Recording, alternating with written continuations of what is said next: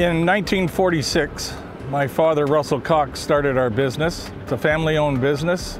We started crushing rocks to begin with. Now we're in road building, asphalt production, paving, and grading. Being in the quarry business, one maybe not think that an electric excavator would be the tool you might find in our background. Being profitable in the crushing business, you always got to have rock coming off the belt. Black belt conditions are a no-no. We've been able to implement a small 2.5-ton electric excavator to break up oversize off the top of our crusher. This excavator has replaced a diesel unit, and we've had such great success with it, we've bought a second one. And the transition from the diesel machine that we had before to the electric has basically been seamless. It's simple as can be.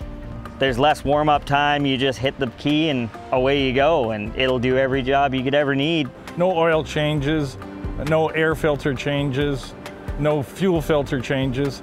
Electric seems to be doing an excellent job for us. He's saving money because he's not doing regular maintenance the way you would on a diesel piece of machinery. Charging this machine is a minimal draw off of the generator that is powering the entire crushing plant.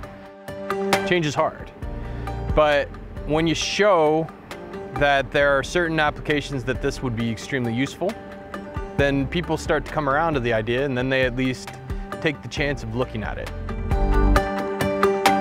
A lot of government contracts currently are requiring that contractors show a path towards sustainability. And these electric machines in the various sizes that Volvo offers are helping us move along that path towards sustainability.